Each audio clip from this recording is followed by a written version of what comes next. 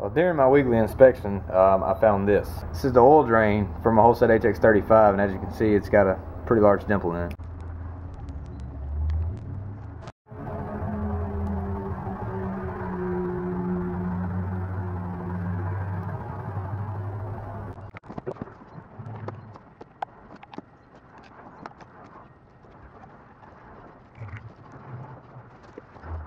So it doesn't look like the inside of the hose actually deteriorated much. What it seems has happened is was at the bottom where it connects to the oil pan, and it was actually angled a small amount. So that would be close to the downpipe, and what I believe happened is it just got hot and separated the outside layer from the fabric and the inside layer and made it have a real soft spot. Rubber hoses aren't great for hot oil. They deteriorate under those conditions.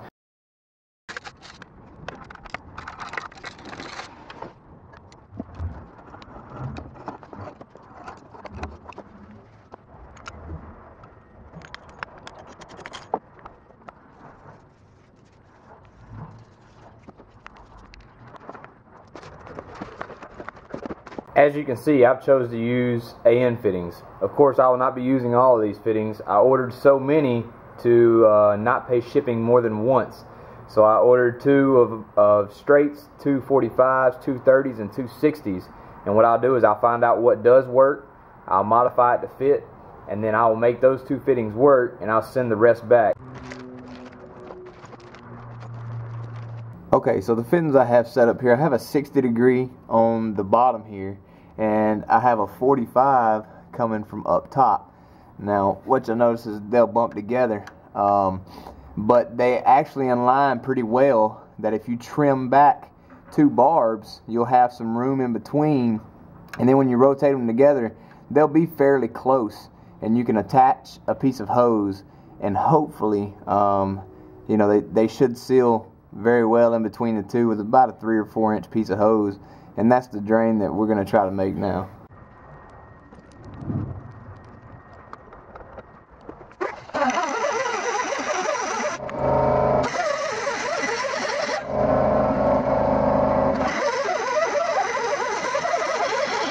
Okay, if you watch other YouTube channels that deal with DSMs, you've probably seen one of these here kits before. Yep.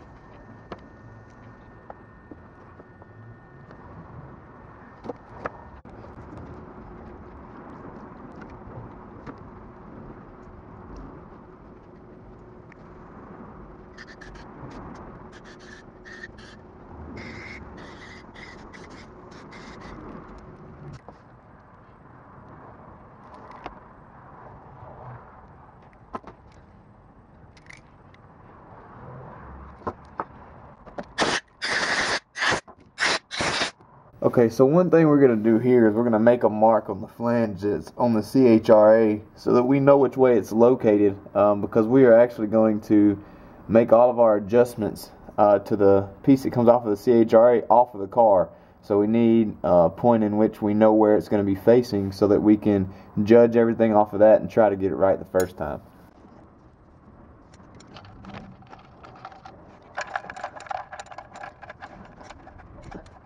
So this bottom one we can adjust at any time. We can get a wrench down here, you know, right here we can tighten this one down. So we're not really worried about that one. What we really want to focus on is the top one and where it's going to face to meet up with the bottom one. And like I said, we can adjust the bottom one. You want to make sure there's enough clearance between this motor mount and where your hose is going to be. So if you have to angle it a little further out, you know, do so now.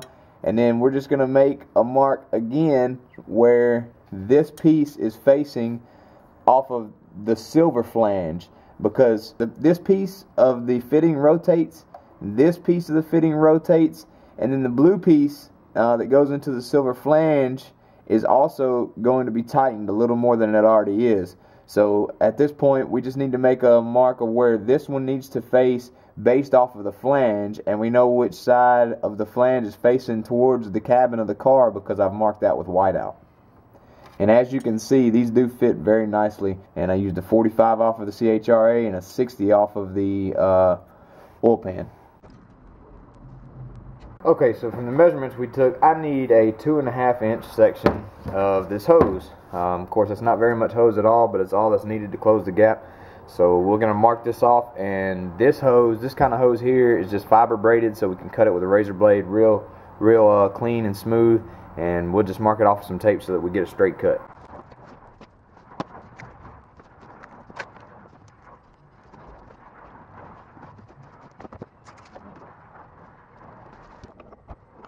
Okay, one thing to note here is that these are MPT threads, and they do seal themselves as they're tapered, but you always want to put something on aluminum threads, whether you're using a sealing agent or if you're using something like anti-seize that just will allow the aluminum to go together and be tightened without galling, because the moment that you tighten aluminum on aluminum threads, it's going to gall together and seize together, and you're never going to get that back apart and still have threads left.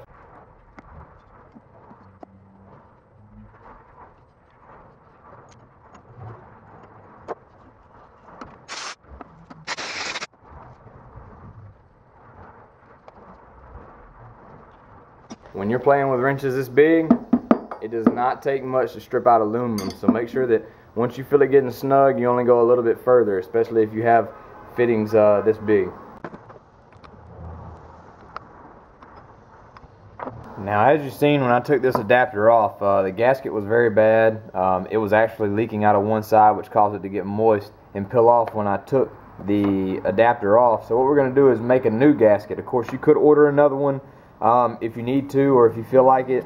I just chose to go down to the store and get some gasket material. Now they make a cork gasket material, which I don't know how it would hold up. I did a little reading, and this stuff supposedly will get hard and crack when it gets heated. Well, being on a CHRA of my turbo, it's definitely going to get hot. So I decided not to use the cork material, and what we're going to use is a rubber fiber material. Now, if you also notice, rubber fiber is what normally comes in a stock drain line kit, and that would also bolt to the bottom of the CHRA, so I feel a little more comfortable using this type of material than I do the cork material. This was picked up at the local hardware store, and you can make whatever type of gasket you need as long as you got a razor blade and can cut it.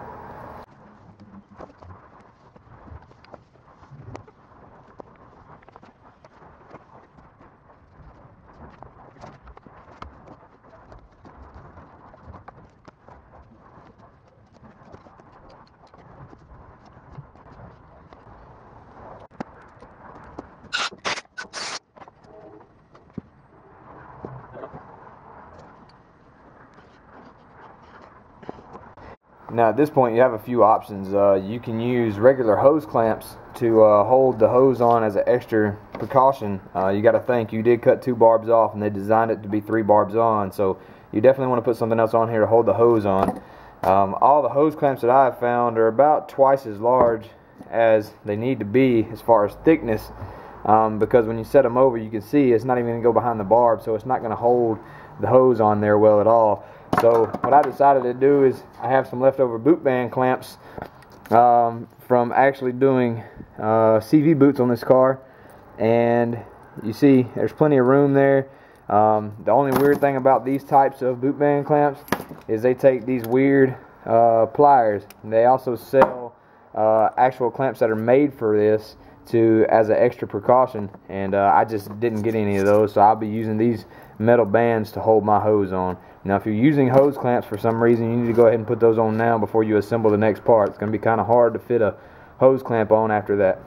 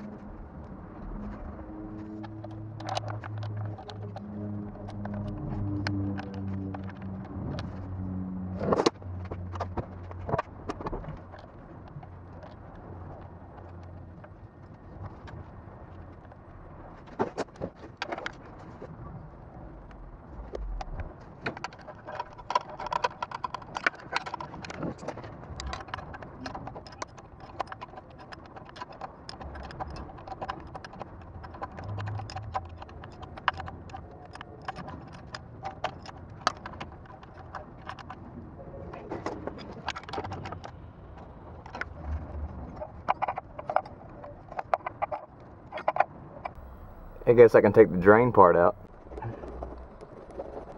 Yes, I have a sticker on my steering wheel that says no oil so that I'll remember.